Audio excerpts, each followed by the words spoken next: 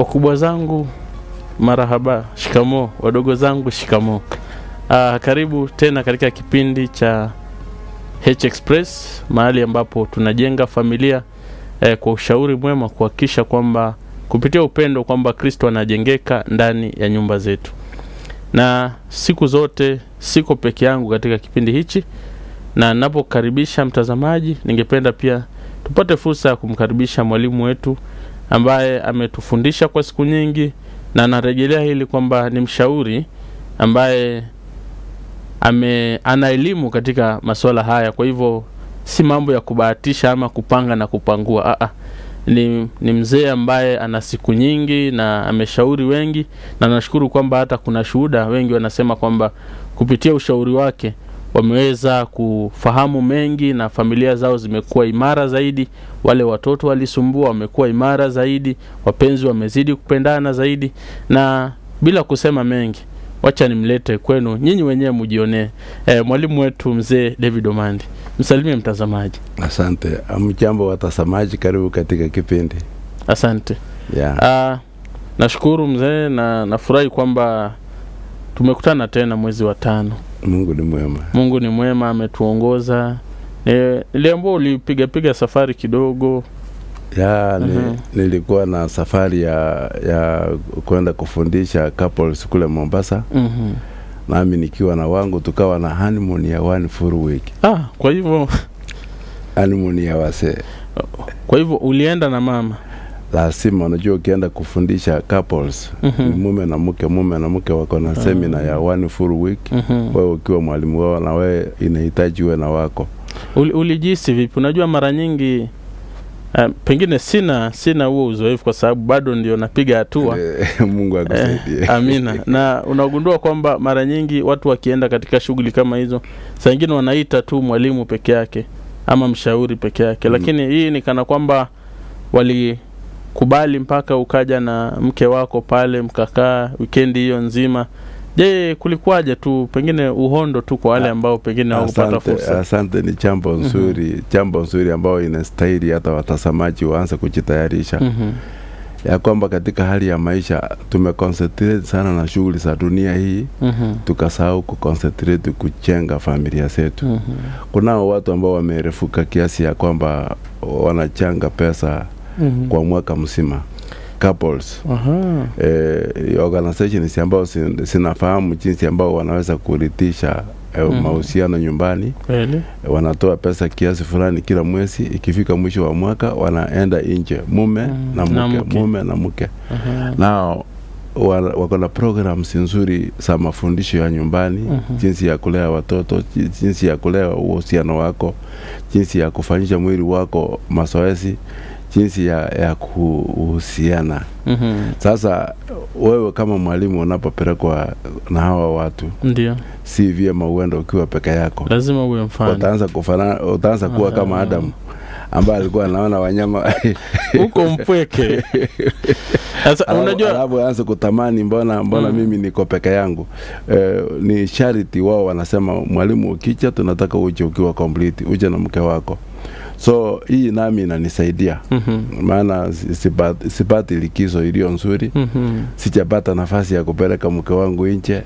Wakati huo we enjoyed the journey. Tumeishi Mombasa, tukafanya swimming, sio weekend, ndio a whole week. Nice. Naona hata ukisema hayo maneno kuna tabasamu fulani tu. I feel I'm very fresh. Unajua mwalimu, kuna mara nyingi watu wanaweza dhani hapa sisi tunaongelea tu shida. Unajua siku ya tukianza tumeongea kuhusu midlife crisis, tumekuja tumeongea kuhusu huzuni, tumekuja tumeongea kuhusu hasira. Mtu anaweza dhani sasa hiyo ndio hali ya maisha ilivyo. Je, alafu saa nyingine unajua ukimwambia mtu siwekeze pesa jinsi umesema hivyo mwaka mzima, mwingine ataangalia hizo senti. Je, mshauri tu mtazamaji, je, kuna umuhimu gani wa kufanya jambo kama hilo? Kwa sababu wengi wataiangalia katika miwani za senti kwamba nimewekeza pesa kwenda kukaa tu na mke diani wiki moja. Pengine ukitoka hapo kuna faida gani kubwa mtu anapata zaidi? Asante. Unajua asira ile ambayo tulisungumzia kwa programu iliyopita. Ndio. Inatokana na mambo mengi ambayo yanafanyika kwa family. Stress inaingia, depression inaingia, na ikishaingia mume ajui, mke ajui, mnaanza kujibiana vibaya, mnakasirikiana. Lakini mkipata nafasi ya kwenda likizo, mimi naita honeymoon. Ndio. Mume na mke watoke katika environment ya nyumbani. Ya mahali watoto wako. Watafute mtu walindie watoto waende wajivinjari kidogo, walirelax. Unajua tunaposema likizo, miili yetu pia inahitaji kupumzishwa. Ndio. Mama apate nafasi ya kuwa na mume wake, mnapata quality time, mnaongea, mnazungumza mambo yenu, mkitoka huko mko so fresh. Amen. So pesa hizi ambazo tunatafuta asitakuwa samana ikiwa sitasaidia uhusiano wako na mwili wako. Amen.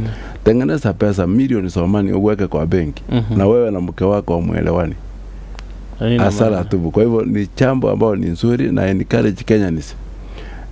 Kama mnaweza kupanga kuingia kwa makundi ya aina hiyo, muwe mnaenda nje. Kuna hoteli nyingi ambao ziko na vitanda vya kutosha, mahali pingi pa kwenda kuona wanyama, environment, kuona vile Mungu aliumba dunia.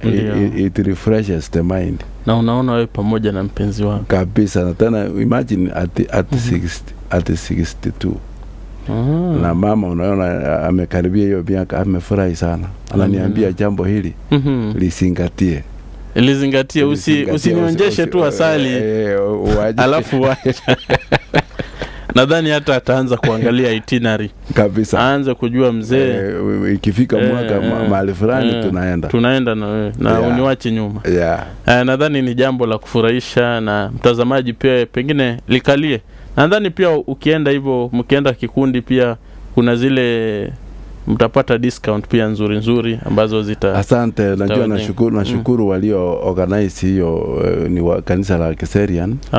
Wako na hiyo program kila mwaka. Viongozi ambao wako pale, akina yule mzee ambaye anaongea kuhusu mambo ya wanaume hapa, isa member na ni counselor. Na washukuru sana kwa sababu when they consider me, I also gain. Amina. Amina. Kwa hivyo wale ambao wangetaka ushauri kuhusu wafanye nini, jinsi watakavyopata fursa kama hiyo, ndugu Mayani wa Keserian atawasaidia zaidi. Warudi dating. Asante sana. Kwa hivyo mama zangu, baba zangu ambao mnatizama, hili ni zoezi zuri kwenu na litawajenga. Natumai kama mpiga picha tu angefocus tu kwa Omandi sasa hivi, amwangalie tu, utaona anatabasamu. Kweli anatabasamu na hakuna kitu tumemuuliza, na hakuna stress. Kwa hivyo mama zangu, baba zangu, na wale ambao wako katika ndoa, ni jambo zuri la kufanya, zoezi zuri. Kwa hivyo panga muda uweze kukaa pamoja na mpendwa wako, na nadhani maisha yatakuwa mazuri. Utaweza kuwa na nguvu ya kupambana na hasira na misongo na hata huzuni ambazo zinakuja katika maisha. Hata mimi naomba kwamba nikifanikiwa haya mambo haya, nadhani tutakuwa tutaichora kwa kalenda hiyo. Asante sana mzee kunipa step ahead. Asante.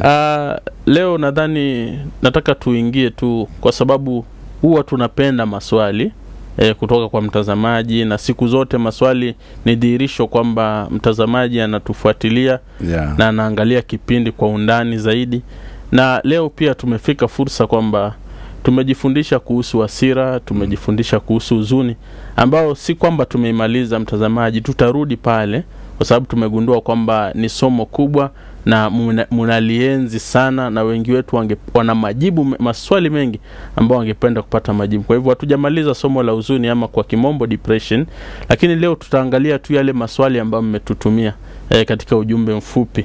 Kuna watu wengi wametuma maswali wakiuliza kuhusu hasira, kuhusu huzuni, na hata wengine wameenda katika vipindi vya nyuma vile. Kwa hivyo leo nataka tuchangamkie yale maswali. Na nashukuru kwamba mimi msomaji tu, niko na mshauri wetu ambaye ni mtaalamu wa hizi kazi, ambaye atatupatia majibu mazuri. Nianze tu na swali. Kuna swali limetoka hapa Nairobi, maeneo ya Mbotela. Kuna mama mmoja aliniambia kwa lugha ya kimombo, asking for a friend, yani naulizia rafiki. Anaitwa Mama Electin. Anatoka hapa maeneo ya Mbotela, Nairobi. Anasema kwamba nitawezaje, wacha nisome tu katika lugha ya Kimombo. Okay. Vile alisema tu, how do I deal with a man who behaves as a single man yet is married? Hilo ndio swali lake la kwanza, kwamba kuna mzee hapa ameoa, yuko na mke, lakini tabia zake ni kama barobaro. Ni bachelor. Ni kama bachelor. Kapera. Kapera. Atafanya nini anapokuwa na mzee ambaye ana behave kama kapera na ili ameoa? Ndio. Tatizo hili linaweza kuwa limekuja kwa sababu ya temperament. Kuna watu ambao wanapenda kujionyesha kwamba bado ni vijana. Mtu wako miaka 60 kama mimi, lakini behavior yake, mavazi yake, kutembea kwake, kuongea kwake inaonyesha ni anakaa kama kijana.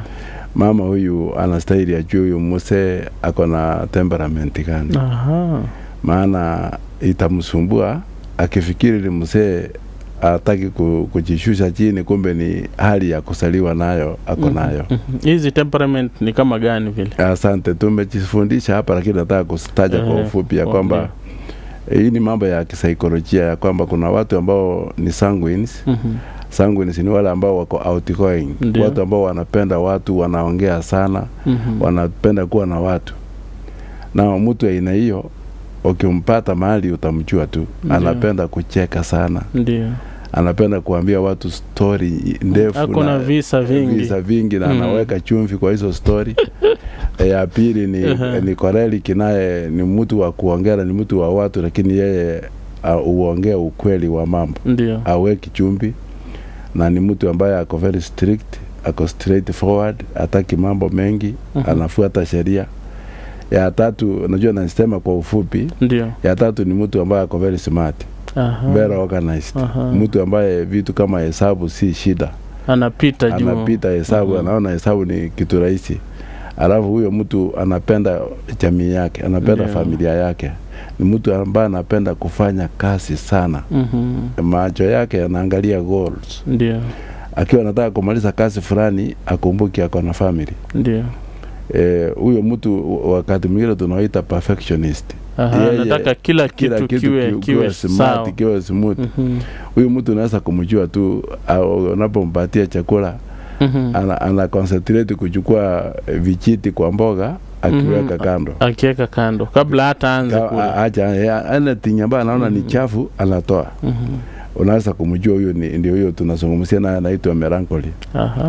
Melancholy ni watu smart, watu clean, wanataka clean environment. Alafu kuna wengine ambao ni wanyamafu. Watu ambao wako very kind, very polite. Ndio. Wanapenda kukaa mahali ametulia, uwezi kujua ni lini amekasirika, ni lini amefurahi. Ukimuuliza swali anachukua muda mrefu kujibu. Hawa wawili melancholy na phlegmatics ni watu ambao ni wanyamafu, unyamaza sana, utulia, wanataka quiet environment. Huyu wa mwisho ambao anazungumzia ni mtu ambaye ako very lazy. Si kupenda kwake, ni ile hulka yake, yani anapenda raha zake, ametulia mahali yako, hataki kelele. Anaweza kuwa nyumbani tangu asubuhi mpaka jioni aongei na ako sawa. Si kwamba eti anaumia mahali ama kichwa kinamuuma. Ama kuna watu wamemsinya. Asante, ukitaka kujua huyo mtu, watu wengi wanawakataa, lakini watu wazuri. Ni vile hawaongei ili ujue hisia zake ama maoni yake ama anafeel nini. Ajielezi wakati mwingine huwa hao watu hawapendi kumaliza kazi ambayo iko at hand. Anasema hiyo wacha nitaifanya kesho. So wakati mwingi wanakuwa na backlog kazini ama nyumbani. Ni watu kama ni vyombo vya kusafishwa jioni, anasema wacha hizo sikae kwa sinki, kesho nitasiamukia. Hiyo ni kwa lugha ya Kiingereza tunasema ni procrastination. Wanawacha kufanya kazi ambayo inaweza kufanywa ili ifanywe kesho.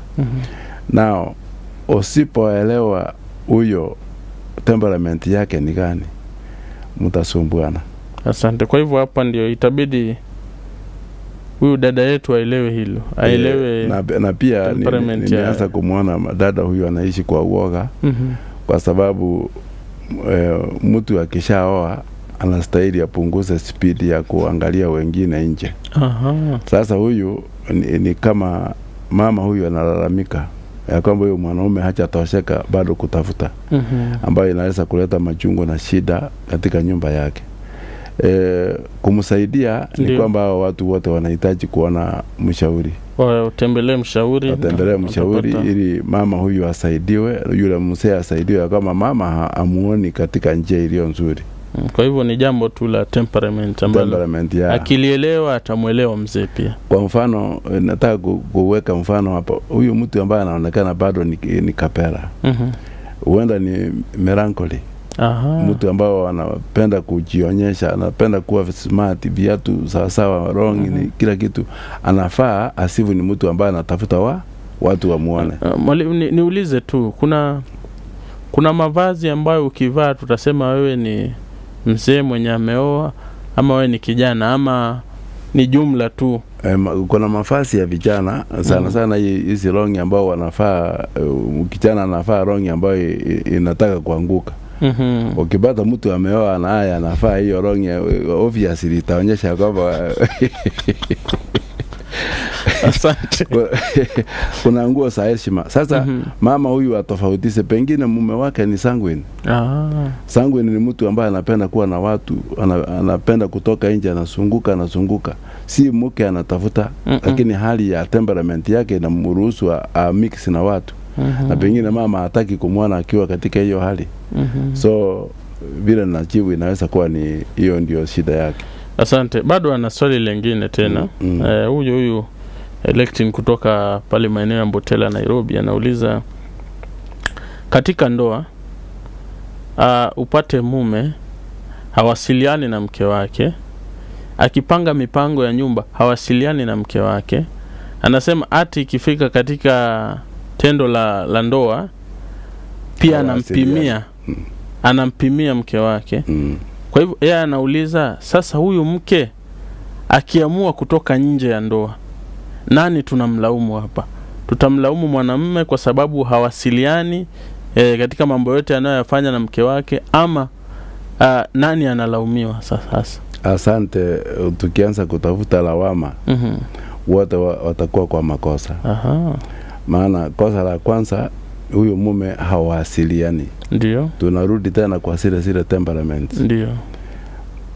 Phlegmatics wakati mwingi hawasiliani na watu, hawasemi. Anataka usome, anataka nini ili umfanyie, hawasemi. Hawa watu ambao kwa lugha ya Kiingereza tunaita introverts, ni watu ambao si wepesi kukuonyesha anataka nini. Ndio. So huyu mama akitaka huyu introvert amwambie na aone aambiwi, aanze kutafuta njia ya kujiokoa, ataingia kwa makosa tena. Kwa hivyo ni kama kutoka kwa frying pan kuingia kwa moto. Unataka kusuluhisha shida kwa kuleta shida nyingine. Maana huenda huyu mume hajui haya mambo ambao mama anayaongea. Ndio. Na familia nyingi ambao tuko nazo zilianzishwa pasipokuwa na misingi ya premarital counseling. Ndio. Yaani ushauri kabla ya ndoa. Hizi shida ambao huyu mama ako nazo singetatuliwa mapema na mume ajue ya kwamba inakichoza si vyema kunyamaza. Kuna mtu ambaye ananyamaza makusudi kwa sababu ya hasira ya ndani. Ndio maana akuhusishi katika mipango yake. Amekasirika na kuna vitu ambao hajasema. Ndio. Sasa kwa sababu amekasirika, anataka kukuonyesha kwamba hana raha na wewe. Ananyamaza kukutesa. Hiyo inaweza kudhihirisha kwamba pengine kuna issues ya hawaja solve nyumbani. Ndio huyu mume anyamaza. Lakini kama ni nature ya huyu mwanaume kunyamaza, mama anastahili aelewe. Boti wanahitaji ushauri pia.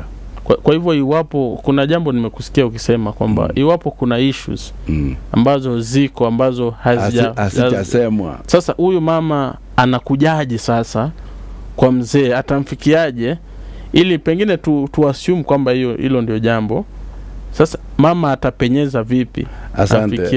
Yule anayeathirika katika hiyo scenario ni mama. Mama naye ako na mdomo, naye asemi. Yule mwingine ako na mdomo, naye asemi. Both of them wako na issues. Hakuna mtu anasema. Sasa hiyo inaleta ile kitu ambayo tunaita communication barrier. Ndio. Wasipowasiliana, hii nyumba inaingia katika mambo ya kutaniana, mambo ya kuchukiana, mambo ya kupigana, mambo ya hasira sitaingia. Mama ashawahi kuongea mambo haya kwa mume wake, amwambie mbona umenyamaza? Ndio. Mimi ningetaka huo naongea ili nijue vile tunaweza kusaidiana. Na hata kama kuna shida mahali, wazungumzie hiyo shida, wasameane. Mama amuonyeshe kuliko aanze kutafuta wanaume nje kumtoshelesha. Huyu mtu wa kunyamaza akimpata tena itakuwa sasa inakuwa mlima mkubwa zaidi. Hii ndio shida ambayo imeanza kushika society. Watu wetu wanataka kusolve problem kwa kuenda kwa makosa ili amuumize mwenzake. Na huyo mtu akiwa na hizo hasira ambao tunasema, unaona maafa yanatokea katika familia. Asante sana. Yeah.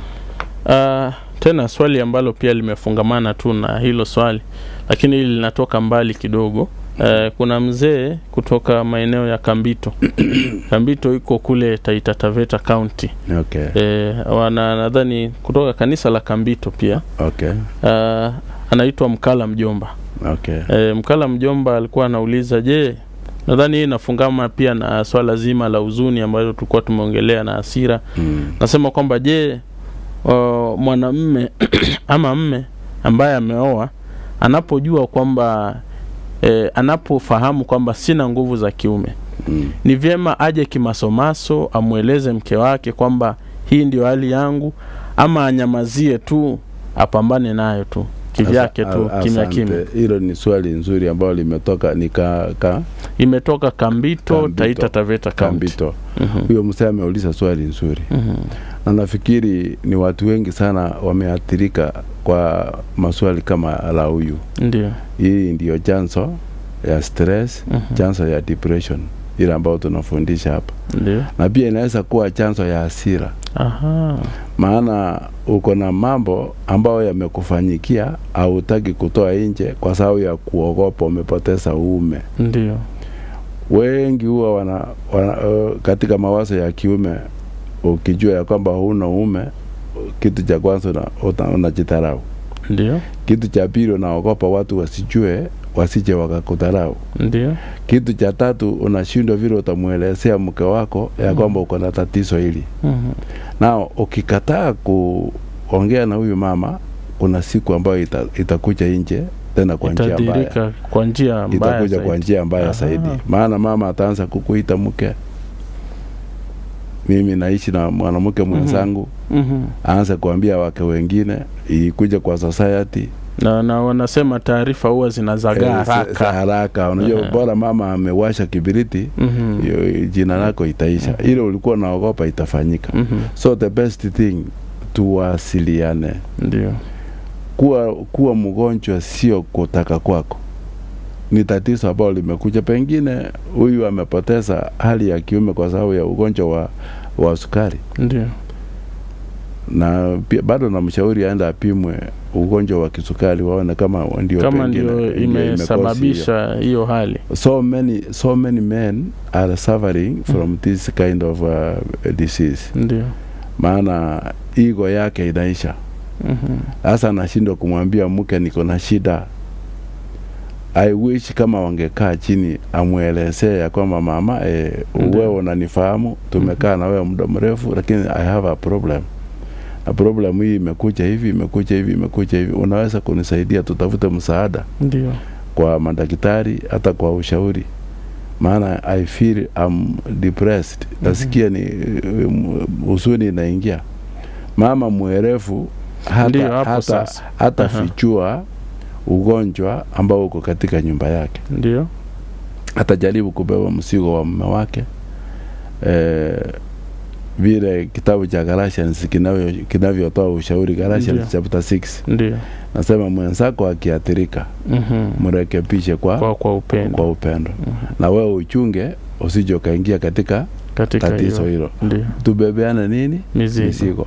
Now when you marry, na shukuru ya kwamba Mungu pia anataka kukusaidia uingie katika hiyo sehemu. Amina. Asante. Utafika mahali ambao unatoa ahadi zako. Ndio. Kwa nguvu na kwa ulegevu nitakupenda. Kwa ugonjwa na katika usuri hizo promise unajua vile zinaenda. Now when you are talking about those things, remember utambeba mwenzako wakati ni mgonjwa. Nashukuru wakina mama wengi sana kwa sababu nimeona wengi wanaume wakiwa wagonjwa wa kutojiweza. Ndio. Mama anaweza kuishi na wewe hospitalini hata kama iwe ni miezi 6. Akikulea, akikunyweza uji.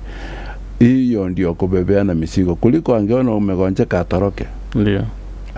Anakufa na wewe. Ndivyo inavyostahili. Sasa huyu mwanaume akae na mke wake amwelezee niko na tatizo. Do not expect this and this because I have a problem. Mama akielewa watajaribu kuishi wakiwa wanaelewa tatizo. So ni vyema kusema kuliko kukosa kusema. Asante. Ukikosa kusema italipuka. Italipuka zaidi na itakuwa jambo kubwa. Na mbali na hiyo shikilia hapo. Shikilia hapo tu. Kwa sababu ya muda tunachukua tu mapumziko mafupi. Natumai mpaka hapo maswali yako yanazidi kujibiwa katika hali nzuri, na kuna jambo ambalo Mwalimu Omandi alikuwa anataka kuongeza kwamba mbali na hapo, ndio maneno yake hayo ambayo nimemkata kwa sababu ya muda, lakini tunachukua tu mapumziko mafupi kisha turudi katika sehemu ya pili ya kipindi hichi ambapo tunajibu maswali kutokana na somo letu la huzuni na hasira. Kwa hivyo usikae mbali mtazamaji, tunarudi kwa ajili yako. Hii ni runinga ya Hope Channel Kenya, mwanga kwa jamii.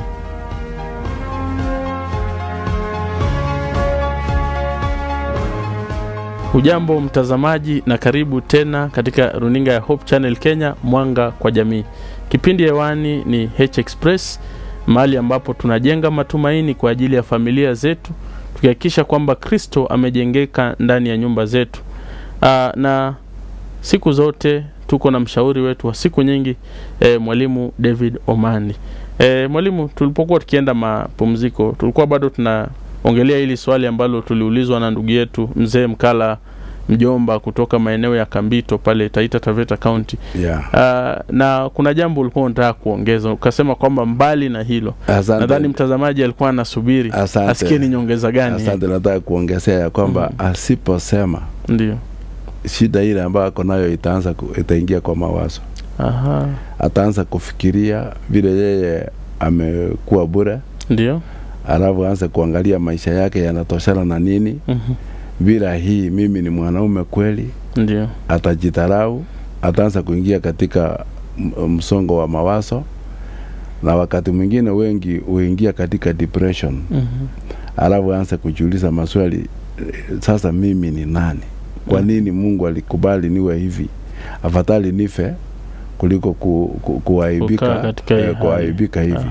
Alafu wengine wanashikwa na hiyo depression, inawapa hasira.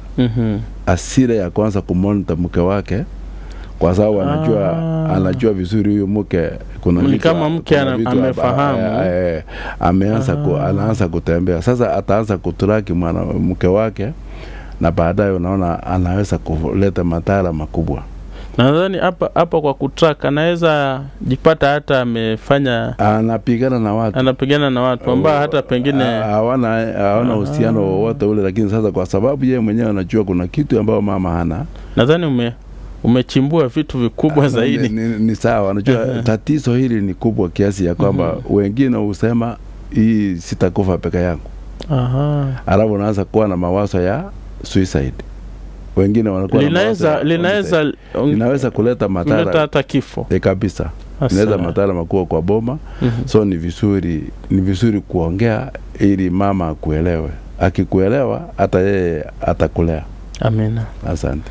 Na furahi jinsi unavyosema, na nadhani wale wa mama ambao wanatizama kama kuna mtu wanampenda zaidi Kenya ni Mzee Omandi.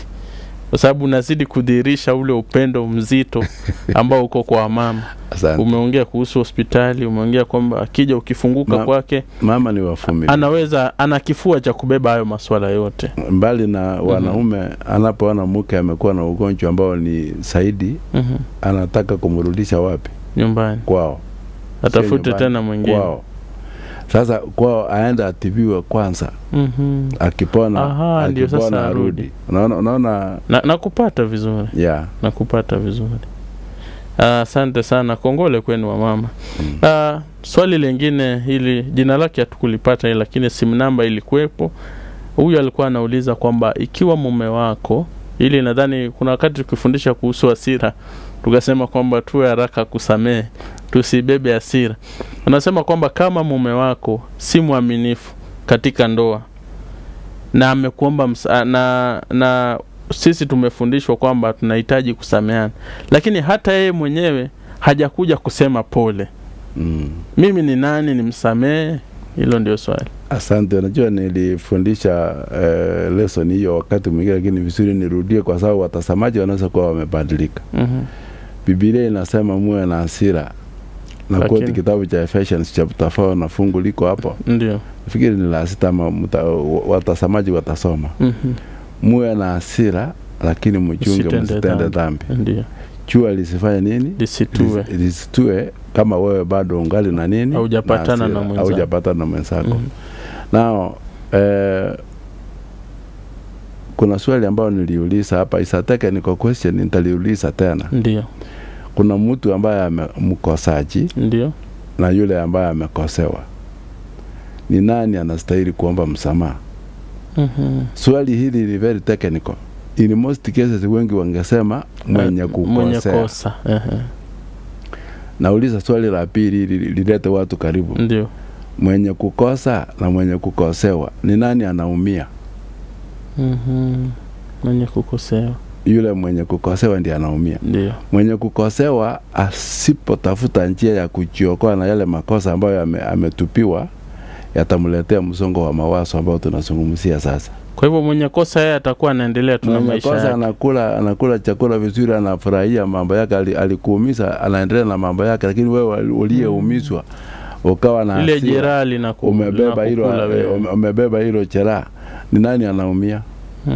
Nani anakuwa na alisasi? Nani anakuwa na pressure? Nani anakuwa na stress? Nani anakuwa na depression? Nani anafikiria kujinyonga? Ni wewe. So tufuate njia ya Kristo. Ndio. Yesu alikosewa sana. Alisulubishwa msalabani. Alikuwa anaambia wale ambao wamemkosea nini. Hiyo statement is very important hata katika mambo ya counseling, ya kwamba Yesu alikuwa anasema Mungu wasamehe hawajui watendalo. Nao swali ni waliomba msamaha? Bwana asifiwe. Amina. Nadhani mtazamaji hapo tu katika hilo swali ambalo mwalimu Mandi ametuuliza, pengine pia unaweza jiuliza, wewe huwa unakuwa wa kwanza kuomba msamaha ukikosewa, ama wewe unakaa unangoja aliyekosea aje kuomba msamaha? Na je, inakuathiri vipi katika maisha yako? Je, mambo tunasema ni kweli ama ni lugha tu ya washauri?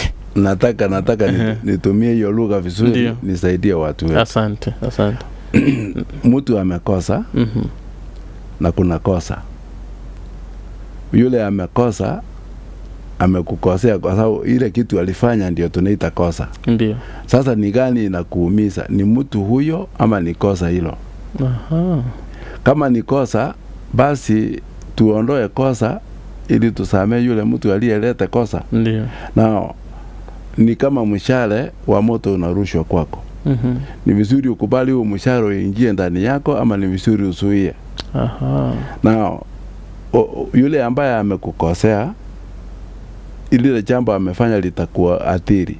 Ndio. Wewe kulisuia ni kumsamehe saa hiyo. Na wewe sema Mungu msamehe huyu kwa sababu ajui atendalo. Lile kosa halitaingia kwa mawazo yako.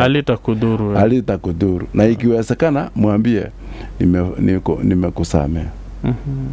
Unajua mtu anapokosea umwambie nimekusamehe, hata yeye mwenyewe anajua alikukosea, hata jificha. Atakuja hapo na sema niwe kama umenisamehe hata mimi nimefanya nini, nimekusamehe ama I'm sorry.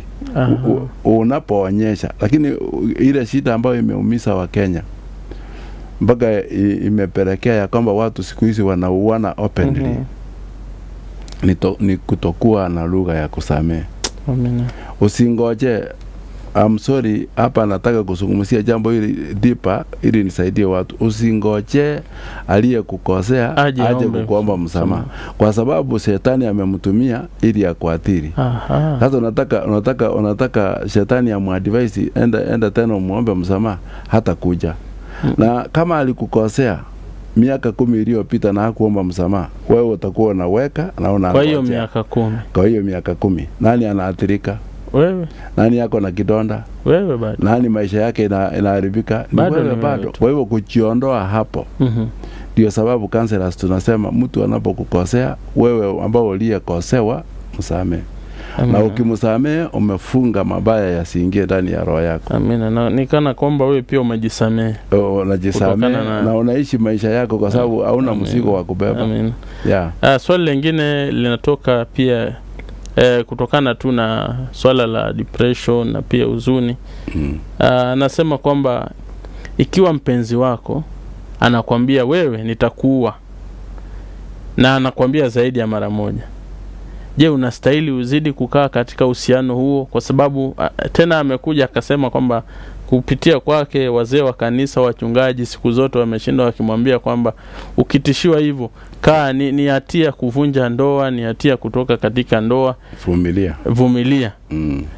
Kwa ajili ya watoto, kwa ajili ya, lakini kila siku unaambiwa kwamba tutakuwa. Anauliza, ni salama kuzidi kukaa katika uhusiano huo, ama sisi tunamshauri vipi? Asante. Unajua wakati mwingine washauri wanapoletewa kesi kama hii, wanachunguza historia ya maisha yao wawili. Kwanza tuchunguze historia ya huyu mama. Ndio. Mpaka hata mahali amesaliwa. Ndio. Alikuwa kivipi? Uhusiano wake na babake ulikuwaje? Uhusiano wake na mamake ulikuwaje? Ili tupate historia yake. Tuchunguze historia ya mwanaume, naye tujue alikiroho kivipi. Kuna wengi ambao wametoka katika broken families. Ama tunaita dysfunctional families. Ndio. Ama mtu ambaye alilelewa katika environment ya single parent. Huyu atakuwa na kasoro zingine katika marriage yake. Ndio. Now the issue ambayo iko hapa sio nitakuua. Issue ni underlying problems. Kuna matatizo ambayo yanaendelea kuwa hapa ambayo hayajatatuliwa. So the best thing ambayo ningeadvise hii family ni kwamba wawe na njia ya kumanage conflicts. Hawasungumusi kutatua misoso ambayo iko katika nyumba yao. Washawahi kuja kwa meza wakatafuta ni nini ambayo inatukosanisha mpaka huyu mwingine aseme nitakuua. Akija kufika ya kwamba nitakuua, obviously there is a problem unsolved. So dawa ya hiyo family ni wajaribu kusuluhisha misoso. Wakishindwa kama unajua kuna watu ambao hawawezi kuongea. Mke na mume wakae kwa meza wasungumzie tatizo ambalo liko kwa nyumba, instead ya kusuluhisha wataleta another issue ama watapigana. So ukiona hawatasuluhisha hilo jambo ambalo lina kosi mwingine aseme nitakuua, ndio watafute mshauri. Mahali ambao ningeadvise, unajua mama huyu anataka kutafuta chanzo ya kutoka, kwa hiyo kuweza kutoka. Unaona ametumia mpaka ule usemi kwamba siku zote anaambiwa kwamba vumilia, na nadhani kwa kiwango fulani anaweza hisi kwamba pia wewe unamwambia kwamba azidi kuvumilia. Mimi namwambia hivi. Mbali na kile ambao wazee na wachungaji wamemwambia ama counselor, inakichwa sense si vyema kumwambia mtu vumilia pasipo kutafuta njia ya kusuluhisha mzozo. We need counselors in our society. Iwe kanisani, iwe katika jamii, tuwe na counselors. Hata kazini pa. Now, counselors wakiwa wengi katika society kama nchi yetu ya Kenya, hii mauaji ambao unaona mtu anatoka Murang'a anaenda kuua mwingine Eldoret, mwingine anadunga mwingine kisu, itafika mahali ambayo itaisha, kwa sababu inakichwa sense. We have a problem, an underlying problem ambayo inatukula ndani. Tusaidie. Counselors wako wengi sasa, wametreniwa. Hata ukienda town utakuta maofisi ambao iko na counselors wengi. Unaweza kupata ushauri, msuie mambo ambayo yangefanyika baadaye. Amina. Yeah. Amina. Mzee Omandi, nadhani maswali hayo umeyajibu vizuri. Amen. Natumai kwamba mtazamaji unazidi kujengeka, na tunazidi kukuomba kwamba iwapo una swali lolote kuhusiana na kipindi hiki na ungependa kwamba tuweze kukupatia majibu, basi fursa ni yako. Kuna simu namba pale katika televisheni yako, unaweza tuma swali lolote ulilo nalo kuhusiana na masuala ambayo tunaongelea hapa katika kipindi hichi cha H Express. Na katika muda unaofaa kama leo tu hivi tutaweza kurudi katika kompyuta yetu tuangalie na tuweze kujibu maswali haya. Kwa hivyo usiwe na hofu, tuko pamoja na wewe hapa kila hatua. Mwalimu, kuna maswali bado ni mengi na nadhani bado tutazidi tu kuyajibu kwa sababu tuko hapa kwa ajili ya hiyo katika kipindi hiki. Na kuna swali kutoka kwa ndugu Dickson. Dickson anasema kwamba shida yangu ni kama anatupatia kisa kidogo hivi. Nasema shida yangu ilianza wakati nilianza kudate msichana anaitwa Masi. Sijui kwa nini akaamua lazima amuite pia jina, pengine utatueleza zaidi. Lakini Masi ni wengi. Lakini najaribu lakini anasema shida yangu ilianza wakati nilianza kudate msichana anaitwa Masi, lakini nikajaribu kumweka awe na furaha, lakini ana macho mengi kwa wanaume.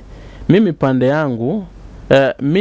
pande yangu rafiki yake wa karibu, natumai kwamba rafiki wa Masi wa karibu akanikujia na anataka kuoleka na mimi na ananionyesha love ile mbaya. Nitafanyeje? Nisaidie. Ametumia lugha ya ujana hapa. Anasema love ile hata si ya ujana tu. Unajua love ya ile mbaya ni kusema ni nzuri kupita kiasi. Yaani imewekwa roiko, imewekwa soya, imewekwa kila kitu. Yaani ni tamu. Hiyo ni lugha ya ujana. Ni lugha ya vijana. Kwa hivyo pengine tumshauri kwa sababu nimegundua kwamba ni kijana. Anasema sasa afanyeje? Asante. Masi aliyempenda ana macho ya nje. Lakini sasa rafiki ya Masi amekuja kwake. Namwambia Dickson itakuaje? Asante. Unajua swala hili tungelijibu kwa mafundisho ya vijana jinsi ya kutafuta wake. Ndio. Inaonekana huyo msichana Masi ni mtu wa kupendeka kwa macho. Ako na sura nzuri na umbo nzuri. Sasa huyo kijana akawa interested na Masi, akasahau ya kwamba yeye hajaishi Kenya hii peke yake. Unamaanisha nini ukisema hajaishi Kenya hii peke yake? Unapoona mwanamke mrembo, macho ya kumuona si yako peke yake. Tumeona wengine ambao rika yako, na wengine ni wakubwa zaidi ambao pia watamuona. Mimi mwanamke mzuri hata kosa kuwa na macho mengi. Hiyo sio sababu ya kumwacha. Kama wewe ni mwanaume halisi na huyo mwanamke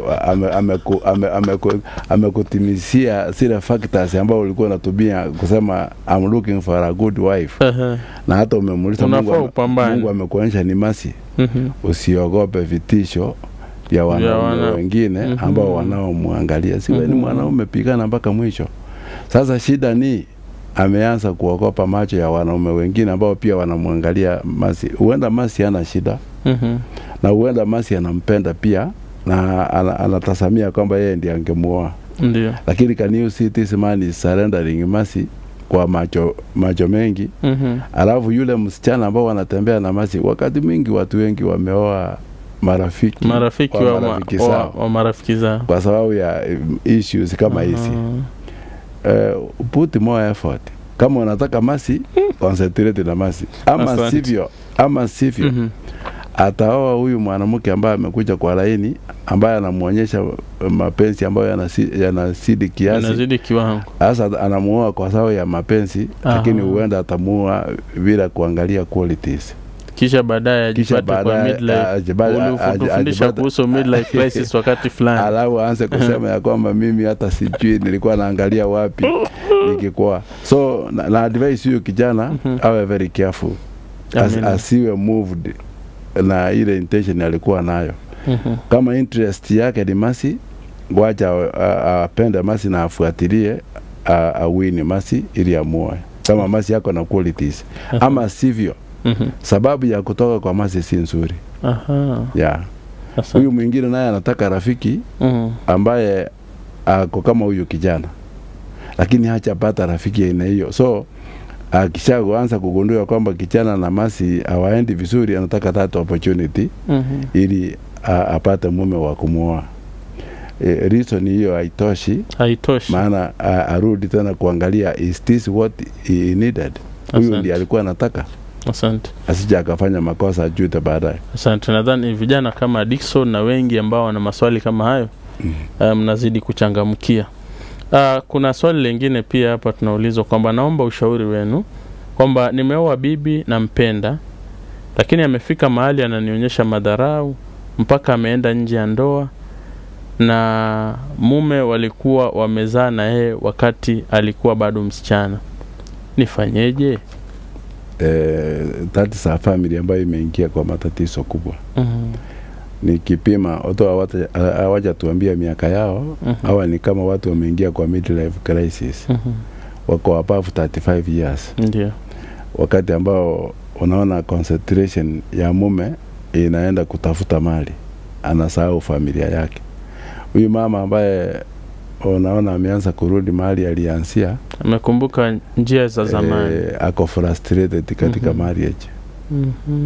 Ndoa yake na huyu mwanaume si nzuri. Kuna vitu ambaye alikuwa atasamia apate, amegundua afipati. Sasa anasema I think I made a mistake. Nilifanya makosa. Yule mwanaume ambao wa kwanza alinipa mtoto alikuwa ananipenda sana. Na mama huyu anaingia kwa mtego mbaya. Sasa mume wake atakuwa nani? Maana kurudi kwa yule ambaye aliyempa mtoto ni kusema hii marriage nyingine anafanya nini? Anaifunja. Wanahitaji counseling. Huyu ambaye anasema afanye nini? Atafute hiyo namba yetu atuandikie ili tuweze kuongea na yeye. Hata kama sio sisi, unajua wengine wanaweza kuwa wanaongea kutoka mbali na Nairobi. Ndio. Atafute mshauri aliyeko karibu naye ili amsaidie, hiyo family itaingia kwa matatizo. Amina. Nafurahi kwamba baadhi ya maswali haya ni mambo ambayo tuliweza kuyaongelea katika somo la midlife crisis. Na ndio yanazidi kudhihirika kwamba kumbe tulikuwa hatupigi upepo. Ilikuwa tunaongea masuala ya maana zaidi ambayo yako kwa Asante. Nadhani kufika pale nataka tukamilishe kipindi kwa sababu muda umetupa kisogo. Lakini tunapokamilisha pengine maneno yako ya mwisho kwa sekunde kama 15 hivi. Asante. Kisha tumwage mtazamaji. Asante. Unajua nahurumia wa Kenya na wanadamu wote ambao wameoana, ya kwamba tusiposikiza ushauri familia zetu zitaingia kwa matatizo ambao mwisho mnamalizia kujiua. Ukiangalia trend ya vile watu wanaendelea kufanya hapa ni kwa sababu hawana mashauri ya kwamba ukiwa na tatizo ili ufanye nini. Tunapozungumzia hapa, tafadhali soma, rekebisha, okoa familia yako. Na ukiwa umeshindwa kabisa, tafadhali tutafute, tutakusaidia. Amina. Mtazamaji, tuko hapa siku zote kwa ajili yako, kuhakikisha kwamba tumaini linajengeka katika nyumba zetu na Kristo anajengeka pia, kwa sababu ndiye tumaini kuu na ndiye tumaini la baraka ambaye tunamsubiria. Na tukiwa na Kristo ndani ya familia, tunaambiwa siku zote nyumba itakuwa salama. Na tunawashauri kama mzee Omandi na wengi ambao wako radhi kutuongelesha. Mpaka hapo tumefika tamati ya kipindi. Mpaka wakati ujao tutaangalia tena maswali haya kwa kina zaidi. Mungu akubariki. Hii imekuwa runinga ya Hope Channel Kenya, mwanga kwa jamii. Mungu akubariki.